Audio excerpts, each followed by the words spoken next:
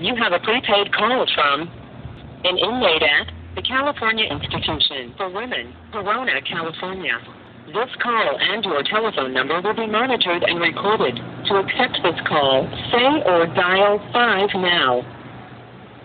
Thank you for using. Hi, how are you? Good morning. Good morning. How are you? I would like to meet positive friends along the way and, to create and establish productive friendships amongst us. And, with my actions alone, then they could see that I have changed and I'm ready to society, then it will help me as support lead or something. Because I want to help the youth. I want to help people like me. And I just want to share my story. I might not change the world, but I could change some lives. Okay, so what do you go by? I go by Magali, but my nickname was Morena. What's your nationality? I am Hispanic. Were you ever from any gangs, groups, organizations, or an associate? I was from 18th Street Gang. And where's that located? In Los Angeles, South Los Angeles. Can you elaborate or take us back to the beginning to how you got involved in the gang lifestyle and how you grew up in your upbringing? I got involved in gangs and I met them in school. So I was getting bullied in school and going back home, I was being abused physically, sexually, emotionally. And hanging around with them, I just decided to join a gang. Of course, I had to prove myself first to get jumped in. So I got jumped in by 3 girls for 18 seconds. And I was the age of 14, that's when I joined in the gang.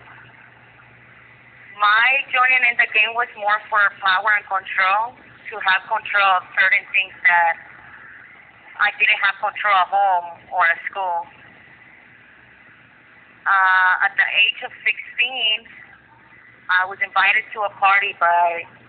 This call and your telephone number will be monitored and recorded. Someone was killed, and due to the fact that I was at the party with them, and I refused to cooperate with the law, so I was arrested. Of course, I got 21 years, and here I am, for being loyal to the gang and loyal to the homies. So I thought then that I was doing the right thing. Okay, what is exactly, for the audience, what exactly is the role of a female gang member? I'm sorry, I didn't hear you. Can you elaborate on what exactly is a role or position of a female gang member from your neighborhood? Pretty much today, how I take a look at it is that the homeboys pretty much put the blame on us women. The homegirls are the ones that go down for the homeboys. The homegirls are the ones doing the time for the homeboys. The homegirls are the ones that are supposed to be down for whatever. And that's what it was then. And I didn't understand that until now that I'm doing my time and I'm doing it all alone. And the only ones here for me are just my family and positive friends that I have met along the way. Okay, what are you incarcerated for? I'm incarcerated for voluntary manslaughter and gang enhancement. Where are you currently incarcerated at? I got incarcerated from LA County. I got incarcerated in Los Angeles. I was in Los Padrinos Juvenile Hall since I was 16 years old at the time of my crime. When I turned 18, I went to Linwood County Jail for women. And at the age of 20, I was sent to prison with a 21-year sentence. I've been incarcerated for 12 years. Okay, I know the DA, in your case, has a certain narrative, right?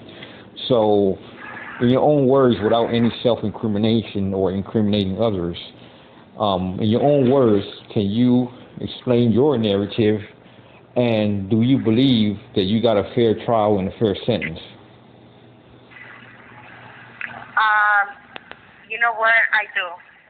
I did because I should have told the truth. I could have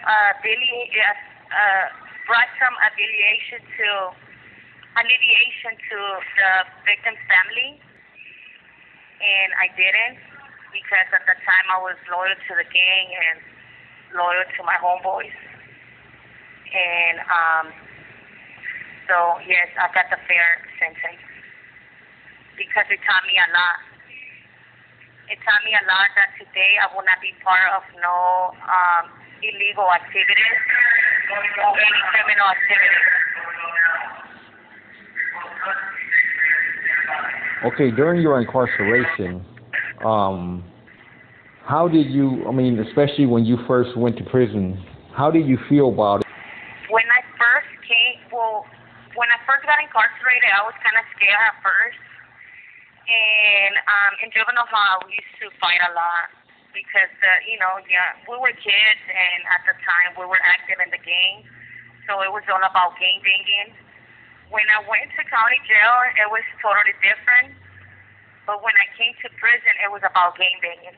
So I was fighting every day. And because of my case, since it's gang related, I had to earn my respect by fighting and being with the crowd, which means being with the same people as me. Until 2017 is when I started changing. Okay, can you elaborate on any type of groups that are formed in there, and also were you involved in any type of group, and also does these groups have any type of rules and regulations that they abide by? Can you elaborate on that? Yes, I took self-help groups for many of them. Can I name a few? Yeah, sure. You can name a few, but I'm kind of pretty much going with groups that are like maybe destructive groups or gang groups up in there as we speak right now. Yes, I was. I was with, people from 18th Street or that just rolling with the Hispanics, and I came from Chowchilla prison, so we were always in riots against, the blacks. It was like more a racial thing and a gang thing. So I was with them for a while until I was sent to this prison, CIW, 5 years ago. Okay, would you be... Go ahead. No, I'm sorry, go ahead. Okay, will you be able to elaborate on what type of rules and regulations that your group that you were once involved in imposed on individuals that were in that group and maybe other groups? Well, none. There's no rules and regulations? There's rules and regulations, but I didn't follow any. This call and your telephone number will be monitored and recorded. Then, not today. I'm speaking about the past. I didn't follow any because, I seen the corruption level in the prison. It was hard for me to follow rules and regulations. Okay, what type of things that you recall that starts these riots with other groups? In a negative way? Yeah, pretty much. Like what would spark it? Like the men's prison, right? Like, anything could spark a riot. Like maybe you go in the wrong area, or you're in a debt with another race or something like that, or you could spark a riot, or maybe an individual does something wrong and that individual can get hit. I know women's prisons are different, but can you elaborate on some similarities there? It was more so drug debt or a friend fighting a friend from another group and everybody just jumping in.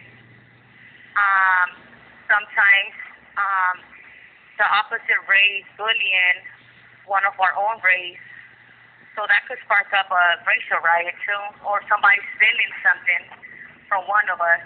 There was different reasons why a riot was created. Okay, what we have to say to the youngsters out here that's involved in gang activity or thinking about joining gangs? My message will be that when we're young, we just think we know it all. But just being part of a gang is going to have severe consequences. And our victims become our family. We become victims to the gang. We become victims to our own actions. This call and your telephone number will be monitored and recorded. And our family are suffering for that. So my advice would be that their focus should be positive on going to school, bettering themselves, getting educated. I wish somebody would have took the time to tell me this. And being loyal to a gang or the homies, that's not being loyal. That's just being, making the wrong decision. And we need to learn how to love ourselves. Because the gang is there when we're out there doing illegal activities with them. But when everything goes down, the gang forgets about us.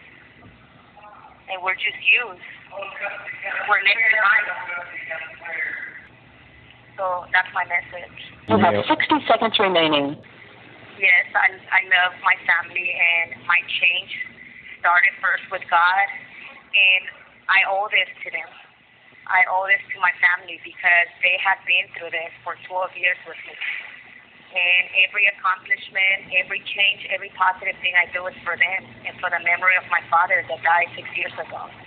And I'm going to continue my change always because I want to show, the community that it's possible for us to change in here.